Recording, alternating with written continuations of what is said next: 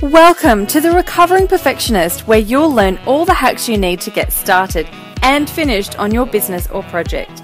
You'll connect with successful entrepreneurs who are in perfectionist rehab, unapologetically experimenting and balancing life, business, family, and me time. I'm your host and Chief Recovering Perfectionist, Claire Barton.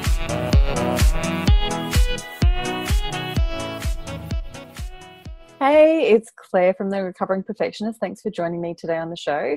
I have got Janeen Vosper coming on the show today, and she and I met at an amazing workshop a couple of weeks ago with Francesca Moy and Natasha Denman in an event or a workshop called Bums on Seats, which is all about getting people into your workshop and your meetups and all of that sort of thing.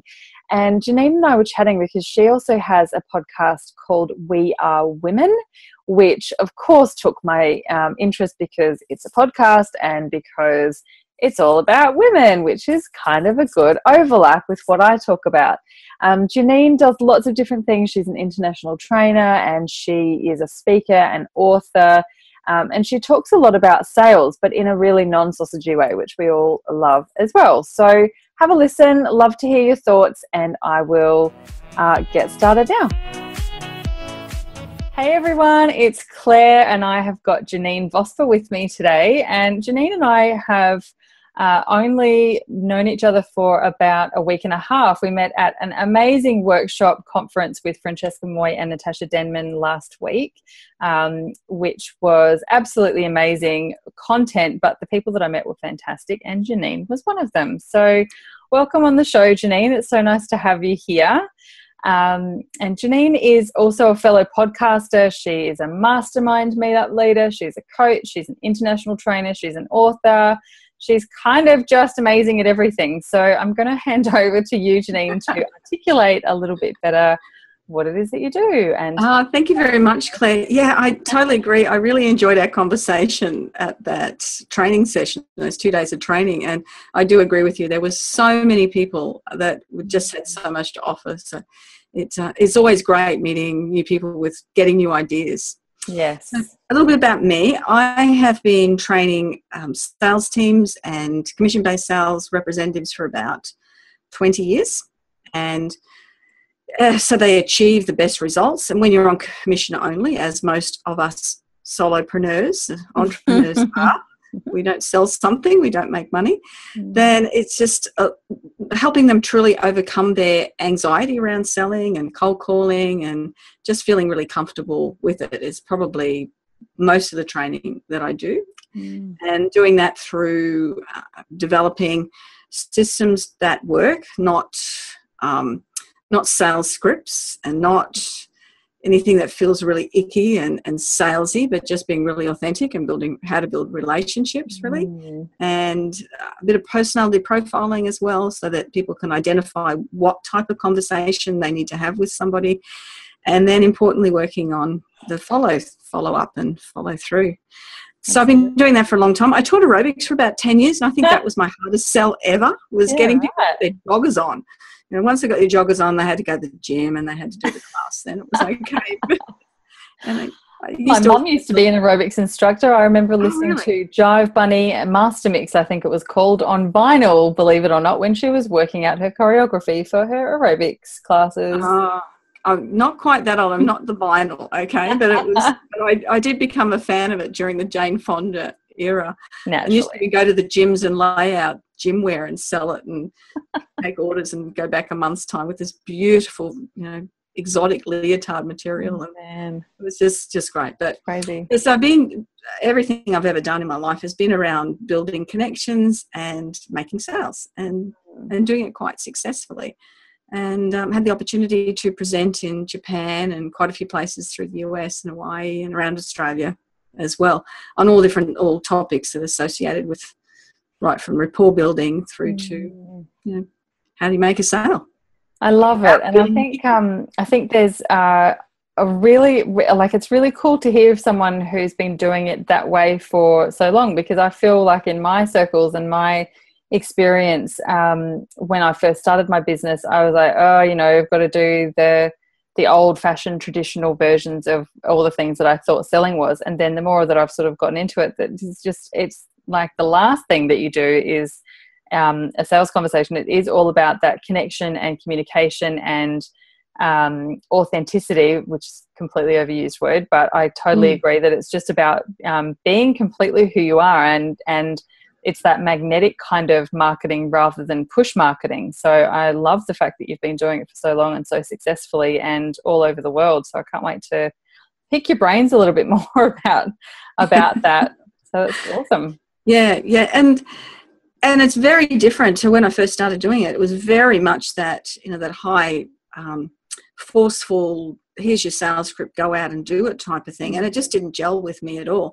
And when I first started working for a company that sold first aid supplies, really honest, sort of legitimate company, and they were very much into no, just go and talk about relationships as well. So they resonated with me, and I still work there part-time as a sales manager 20 years later, but I do it very part-time now, which is super cool because I can run my own coaching business as well. Oh, awesome. And from there, when I started with them, I was selling about $1,000 a week if I was lucky, a couple of $1,000 a week with a product. And then by the time I'd finished, there was only a day a week's work, really. And so it was a couple of $1,000 a month I was selling for them. And when I went into the management role, we split my territory 4 ways, and I was doing over $36,000 a month. So yes, 35% commissions. Amazing. That was cool. That was good. So before we go any further, I have a little sales story of my own, actually. Well, a couple of them, but the one particular, so I started work when I was 14 and 9 months. I worked for Best and Less. I was, it's another long story, but I always ended up in these management positions since I was 16. I ended up doing like supervising, and I was in retail for a long time, and then I was in corporate management, HR and operations, that sort of thing. But when I moved from Darwin, where I had finished my high schooling. I went down to Adelaide and I went to uni for a year. And then I took a gap year, never went back, but we'll call it a gap year. And I spent the first 6 months of that year, so that would have been 2002, working for, oh my gosh, a company who was contracted by AAPT. Remember that telephone company? I don't even know if it's around anymore. And I did business to business. So kind of trying to convert people over from Telstra, Optus, Vodafone, whatever, onto AAPT. I remember we used to get paid $30 for every business, $15 for every home, and $25 or something for every mobile phone. Right. And it was dreadful work. I absolutely hated almost every minute of it, except for the social side of it and, that sort of thing. But I remember, we had so much sales training. That's all it was. It was all about sales. The only rewards were about sales. You got to ring the bell or ring the gong or whatever it was. If you'd made 5 or 10 or all of that sort of thing. Oh my gosh. But I remember every time someone sells something to me, I remember this thing called GIFTS, I think it was, GIFTS. And it was like the 5 ways to try and sell people, to try and trick people into thinking it. And there was like, T was the Jones theory. So everyone on the street signed up. Why wouldn't you sign up to AAPT? Like if fear of loss. So if you don't do it now, you might not get another chance. As if, whatever. Yeah, all those sort of things. And every time it happens to me now, I still think, is Jones theoring me? She's Jones theoring me. Is she Jones theoring me? And I've kind of got this thing in my head. So since then, actually, before I go any further, I've got a friend who was working for the same company up until about 3 or 4 years ago. And apparently at that point, I still held the record for the most amount of sales in a day. Oh, wow. I got a bit lucky. On my last door was a St. Vincent's de Paul, and the guy who ran it ran 11 of them, and he signed all of them up. So I had a momentous day. It was absolutely fantastic, and, all that sort of thing. The culture was cool, but the sales were a bit crazy. So well done with that. Thank you very much. I've particularly since then had, I guess, some real hang-ups around sales. And like I said, I worked in retail for quite a long time. So there was obviously a very big focus on sales in some of those companies, or most of those companies. So now that I'm in my own business, it's really interesting how I like noticing my thought processes and that sort of thing about selling. And I know when I first started, I had a business coach, and she sort of said, we'll do these processes, and we were doing like avatar interviews. So I do an avatar interview, get the information, a couple of weeks later, give them a session back, and then at the end say, if you want to keep working together, these are the things. And every single one, I think I did 8 of them, every single one of them I chickened out and I didn't say anything at the end. I sent them a message afterwards with something like a total excuse, like, oh, my coach will kill me if I don't send you this outline.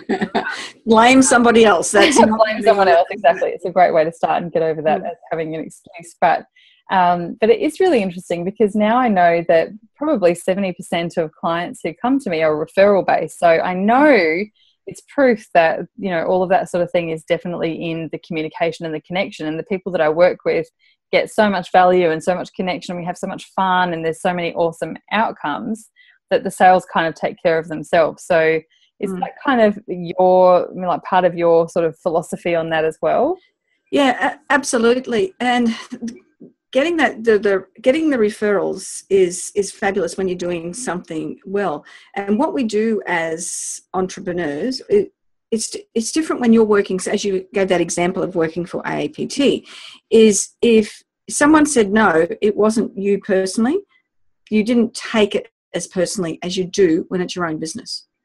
There's a lot more emotion in the conversation when it's yourself they're saying no to, as opposed to another company. Yes, that's so true. Yeah. And that's where we get hung up on a lot of things. And a lot of the conversations that we have them in our head. So we already we've got a story. That's their own personal story. They won't buy from me because I am just a single operator and I'm not like one of the big guys. They won't buy from me because it's too expensive. They won't buy from me because I don't have the degrees that other people have. Now, there's a whole lot of stories that we take in with us into a sales conversation, and I call it the elephant in the room. And you as the will be sitting there thinking, they're going to bring it up, they're going to bring it up, they're going to bring it up, and so you've got this story going on in your head, rather than knowing why people will and won't buy from you, and how to actually broach something before it becomes something that you have to. It's not the word argue about, but you have to defend. And so that you bring it up, you initiate it, and knowing how to have that conversation to do that is really, really critical. If that's important to that person, it may not even be relevant or important until you ask questions, and then ask some more questions, you won't know. So on a practical side of things, I think what you're talking about is like overcoming objections either before they become objections or as they become objections. And I noticed that a lot of entrepreneurs, especially people who have online courses or online sales pages and that sort of thing, they often have the FAQs, which is like obviously a cool way of almost answering those objections or questions before they kind of even come up. Is that the sort of thing that you're talking about? That's the sort of thing I'm talking about. And online, you don't get the opportunity to have a conversation, and so that's what you need to do with that.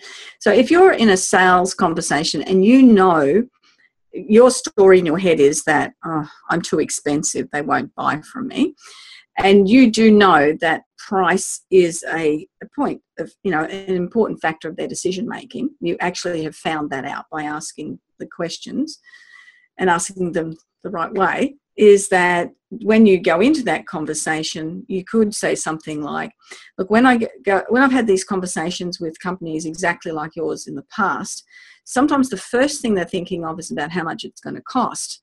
Whereas once they've had a look at it and really delved deep and realised the value in it, that the cost is still relevant, but when they weigh it up against the value, they can see that that's not the first thing they should be looking at. So you can see how powerful that is, because you've brought it up and you've directed it in a way that, well, oh my gosh, I should be thinking of value. You've already presupposed the person is going to think like this. You've put it in their thinking. Okay, so I delete that pricing's an issue. That's really, really clever. I really like that, and I guess it's a confidence thing to a certain extent, and it's sort of a trial and error, and you've got to have these conversations and try them out before you get totally comfortable with them usually. So Another question I have is I've put my prices up, I think, 3 or 4 times now, most recently about 2 weeks ago. And I put them up as like my hourly rate has gone up. And every time I put my rates up, it's definitely gotten easier, and I've felt less guilt about it and less hang-ups and less like I don't feel like I have to have this, 3-month lead that I've got to tell everyone. I can just say, next week my prices are going up. Like, I don't have to apologize for it, sort of thing. But it has been a massive block, and I know it's a really big block for people, especially in the first year or two of their business, because you're still kind of struggling with that worth, and you want to be cheap enough or, low price enough so that you're accessible, so that you're getting lots of new people through the door, so that you're building your credibility and your referral and your networks and all that sort of thing. But also, I've heard it said that the fastest way to start resenting your gift is to do it for free or to do it for too cheap. Yeah. And I know I've definitely been in that place where I've really started to resent my business and my clients and the work that I'm doing because I'm just not charging enough for it. And I'm thinking, why am I up at midnight when I'm only charging $50 an hour or something? Like, I might as well go and work at Coles and I'll probably be earning the same for this sort of, this sort of hours of work and whatnot. So any kind of tips around that sort of thing, because I think it's quite an important thing, is that price point. And especially when you're a solopreneur, that to make it balance out with all the hours that you do and that sort of thing, you do often have a higher hourly rate than what you might get elsewhere. So yeah, any sort of tips on the mindset and the process and the practicalities of pricing? That's a whole lot of really good points in there, because exactly right. A lot of people do start off at that lower rate, and that's a good part of the discussion as well, because it is that start off rate. And part of the getting comfortable with whatever it is what you're comfortable with. I really get frustrated with these presenters that go, that say, I used to charge $50 an hour, I now charge $10,000 and get the top line customers, and that's what you should be doing as well. Well, it's not. The people that I personally like to work with, that I choose to work with, can't afford that. So, to me, to put prices at that level means that, as you said, it's not accessible to them. But again, I want a level that is for my worth and the value that I offer. So the price points I've chosen for me fits that, and I think that's the best way to give that, for anyone to do that, is to say, okay, what do I need to be now? But exactly what you're doing, what do I need to have as my price point, that I value myself and I respect myself at this level, and if I do, then others will as well.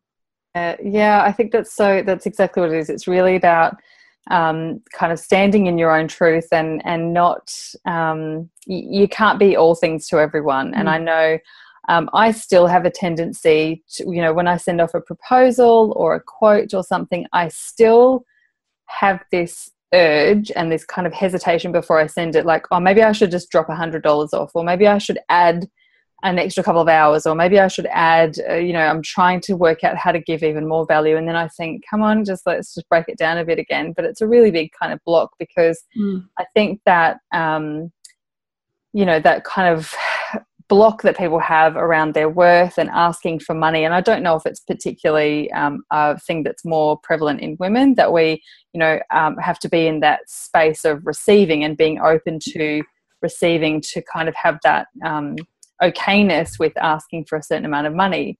And maybe that's just a bit of a practice and a trial and error kind of situation, that you've really got to go through that process until you get totally comfortable with it. You see me nodding? Yeah. It's yeah. Look, I've got 2 grown sons, and they work in construction, and one in particular keeps moving from company to company, getting more and more skills and getting higher placed jobs. And at the moment, he's got 350 staff running a $150 million job, and he's 33. So he's worked his way through. He just asked for it. Yeah. He just goes to the next company and says, I'm going to work hard, and I'll work long hours, but this is what I want to get paid. And he has no hesitation in doing that whatsoever. I used to work in recruitment and HR, and I remember something I read one day that said something like, say if you're looking at a job ad on Seek or whatever, that women won't even apply for a job unless they feel like they meet at least 85% of the skills and experience that's required in that job ad. Men only have to feel they meet 15% of it. Really? That's a big difference. They've just got the guts or the confidence or the arrogance, maybe, I don't know, to just go, I'm not qualified, I don't have the experience, but I'm going to go for it anyway. And as a result, like every time I see statistics about women having lower pay grades and lower promotion rates and all that sort of thing, I think it's got something to do with that, because we kind of think this, oh no, they won't take us seriously, I won't even send my resume. Whereas, you know, having worked in recruitment, I know that I used to always favor recruiting for personality and motivation and those kind of key traits rather than their experience. You can teach skills. You can't teach perseverance, resilience, agility, teamwork, all that sort of thing. You can't teach that stuff. I mean, you probably can, but it's not as inherent if you don't already have it. I'd rather have someone who was straight out of school and had no idea what they were doing, that had a great attitude and was open to learning and was a great team player and all that sort of thing, than someone who'd been, you know, doing it for 20 years who had a shitty attitude. So I think it's really interesting. Yeah, it is. And you said that, I found that really interesting, that women's 80%, men are 15%. And that's because we might be a fraud. And, you know, we found out to be a fraud if we can't do something. And women tend to judge women a lot more harshly than they judge men as well. And I don't know, is it our mothers that have done it to us, and their mothers and their mothers? I don't know where it comes from, but it is. And when you're coming into that sales conversation, it's exactly the same. You know, they might think I'm a fraud. You know, I'm not as good as somebody else. But we've got to believe that we are, especially when we're going out in business for ourselves, that we've got a ton to offer. And that's one of the biggest things that I focus on in my workshops.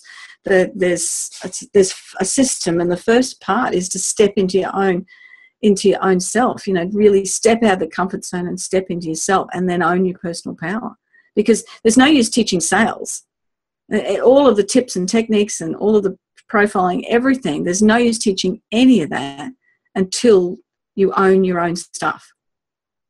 I absolutely love it. It is such a fundamental thing. And I think I think all of this is part of a process. Like, I don't think there's too many people who walk in and say, I'm going to start my own business, and they completely know the direction they're going in, and they completely know how much they're going to charge, and they completely own how amazing they are. And something that's been really kind of fundamental to my learning, I think, is that I don't have to know everything, but there are people who are 3 to 5 years behind me who I can offer stuff to. There's people who are 3 or 5 years in front of me, and they don't need to learn from me. I need to learn from them. They're not my dream client. They're not the people who are going to work with me, and I'm okay with that. But in the start, I thought, oh, well, you know, if I don't know as much as those people, then why would anyone work with me? But you've totally got, I have a 6-week online course called Pause for Effect. And the second module is called All of You, which is about, it's almost like collating your CV, like from your business and your experience, your personal life, like everything that's happened until now that you could potentially be bringing to the table in your business, whether it's internal or for your clients, and kind of pulling all that together. Because remember when we used to go for jobs and you'd do your CV and you'd tell them how great you were, and you'd put all these beautiful keywords around how you were a team player and you were perseverant and you were a thought leader and you were a problem solver and all that sort of thing. And you had 7 years of experience in this and 20 years of experience in this. And then we go into our own businesses and we're like, oh, I don't want anyone to know I used to do that stuff. Oh no, that's not a thing I do now. Like I have so many different lives. Every time I talk to someone, they're like, oh, I didn't know you did that. I didn't know you did that, because I've got, you know, lots of experience. And there's some of it that I used to be a little bit, I don't know if embarrassed is the right word, but I just didn't think it was relevant, so I didn't talk about it. But when I kind of delve into it and go, actually, these are all the skills and experiences and interactions and things that I learned from that, why wouldn't I bring that to the table? Like, why wouldn't I put all of that together? Because all of the things that have happened have gotten me to where I'm at now. Even things outside of my career, like having children, buying a house, traveling, like all of that sort of thing has stuff that I can offer my business and my clients. Absolutely, totally agree. I've written a book on, it's called Good Girls Do Sell, and the tagline is The Modern Businesswoman's Guide to Authentic Selling. Love it. I've got lots of my stories in it, and I very much like you. I started in a cut price store, which is, I don't know whether they exist anymore, but it's like a local IGA type of thing, and left school at 15 with the intention of going back and becoming a teacher. And then I got paid $37 a week. I was no way in the world I was going back to school ever again. It was incredible money I know it's a long time ago. Okay. Wow. It was super exciting. And again, you're thinking that, you, as you said, best and less, and working in that environment. But my gosh, the learning from that environment as a 15-year-old, I would never have got that teaching at school. Not at all, and that's sort of carried me through with everything that I've done. And now at the level that I am now, to be able to, teach others to do what they can do and to be their authentic selves, their real selves. But it starts way back then. And I've got stories of being bullied by the boss and things like that, but that just stood me in it made me stronger and better, and you move on to the next position. It does the same. # trust the process. It's totally absolutely. And I think the same thing. And I used to get the shits when people would be so derogatory and so insulting to me because I was still in retail, or I was just in retail, and that sort of thing. And the most recent retail job I had, I was managing 3 stores in a flagship capacity. Three stores. I think we had a management team of about 10, staff of about 80, and we were turning over $11 or $12 million a year. No, I'm not just working in a shop because I'm too stupid to go to university or something. And the business stuff that I learned and had to manage and have control and have relationships and all that sort of thing, you just don't learn that anywhere else. Well, I shouldn't say anywhere else, but it was amazing. I had such incredible experience and connections and that sort of thing. And like from a really young age, I was earning pretty good money. I think when I was working my first retail management job after I finished uni, or after I stopped uni, I was earning like $28,000 a year, which at the time I was like, what? Someone's paying me $28,000 a year? Great. By the end, I was earning almost $90,000 for, there. I've worked in London in the flagship store of Gap right on Oxford Street, the flagship of Europe, with the exposure that sort of place had was amazing. And being part of such a massive machine that's got 800 people in it. And it's just a crazy thing to do. But people really had this kind of thing still in retail, are you? I know. And that's one of the things I have about, this push towards everyone has to go to university. Every child in the school has to go to university. And as I said, my son is 33 in construction, earning over $250,000 a year, and works hard for the money, but he's responsible for $150 million job. And he's done 2 trades, and he worked in a cafe from 16, and he does great food prep as well. It's he can cook really good stuff, but it's life skills. That's what it's about. It's what we're good at. And this is, obviously both you and I are good at building connections with people and having conversations and really trying to help people and find out what their needs are and what we can do and what we can offer to assist them. And that's what sales is all about. That's not trying to sell anything to anybody. It's all about finding out a way of what you can offer can help somebody else. I love it. So my last question, and you've just answered one of them, my last question is, what 3 takeaways or what 3 things can people do to start selling in a way that doesn't feel gross to them? And obviously, like you've said, is about the relationship and about finding a way to articulate your journey and therefore what you know and what you're good at and what your experience is and how you can help other people is number 1. What other couple of things would be the top? And just adding to that too, but being able to listen, ask more questions and listen rather than talk as well. That's really, really vital. And listening to how people say things and what they say. I think one of the things that we need to give ourselves a break is there's a few reasons people won't buy from us. Sometimes they just don't need what you've got. That's a really biggie, and just don't. Look, if you're not going skiing, there's a good chance you won't need snow boots. Really good chance. So there are things that people just don't need, and most of the time they don't buy from you because they don't see value in what you offer, and they don't trust you yet.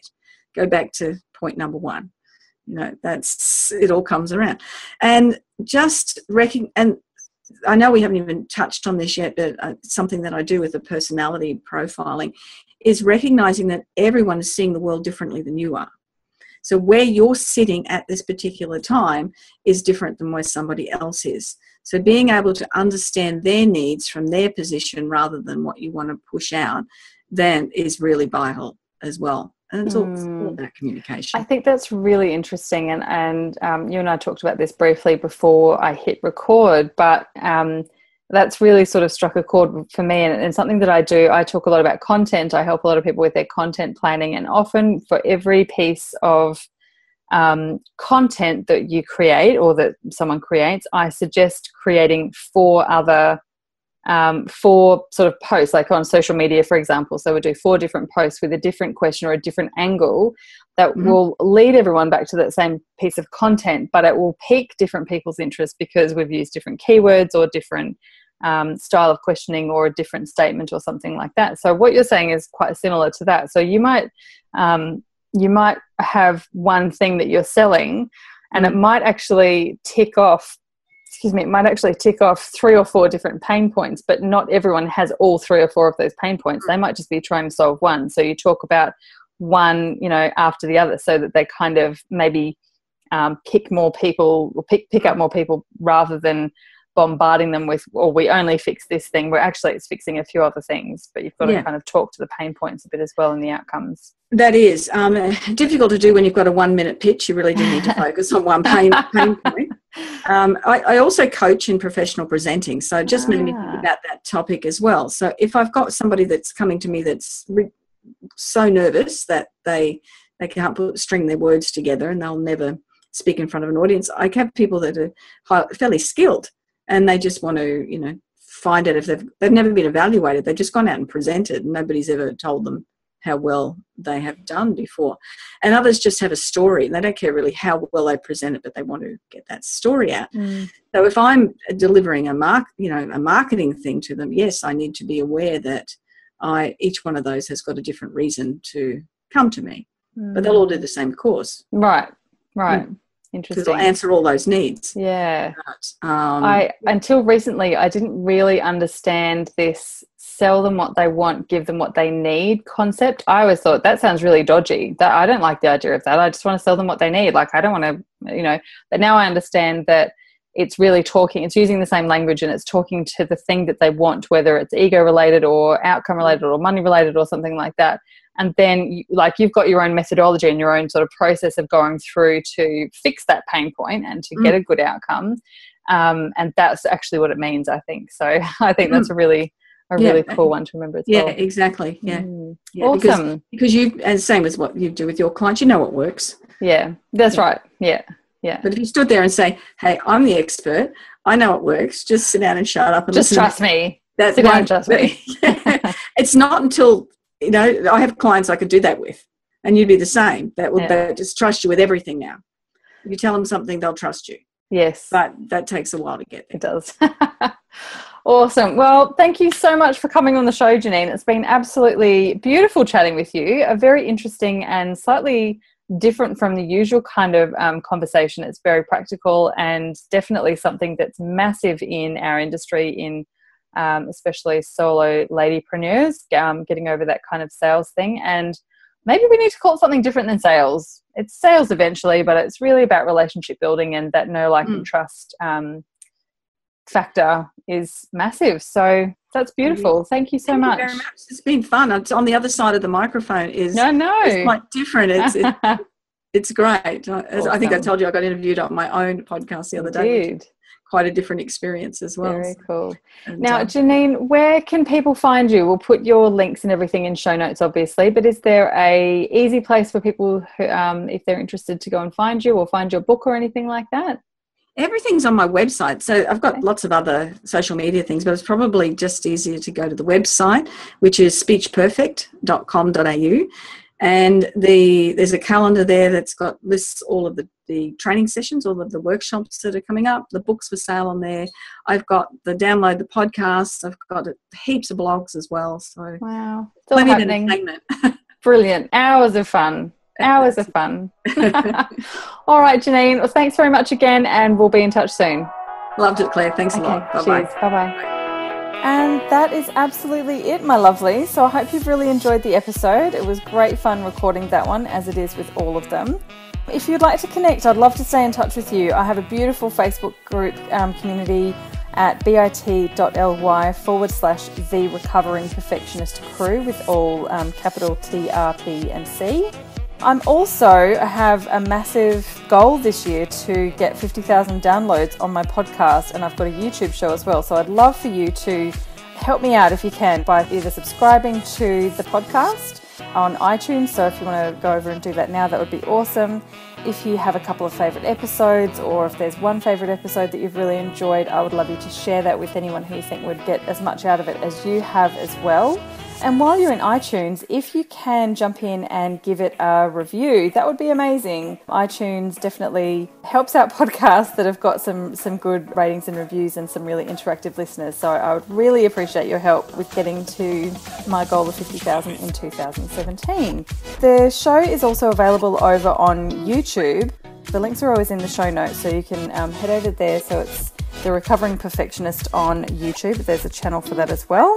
So jump in and leave your comments. You can watch all of the episodes in video. So if you want to see what we look like and our crazy hand gestures and facial expressions and all of that sort of thing, absolutely jump in. You can subscribe to the YouTube channel show as well, and then you'll be kept up to date when there's some new episodes that come in there.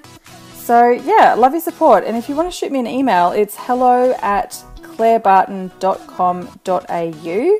Always happy to receive your emails and open up a conversation. All right, big love. I'll chat with you soon. Bye.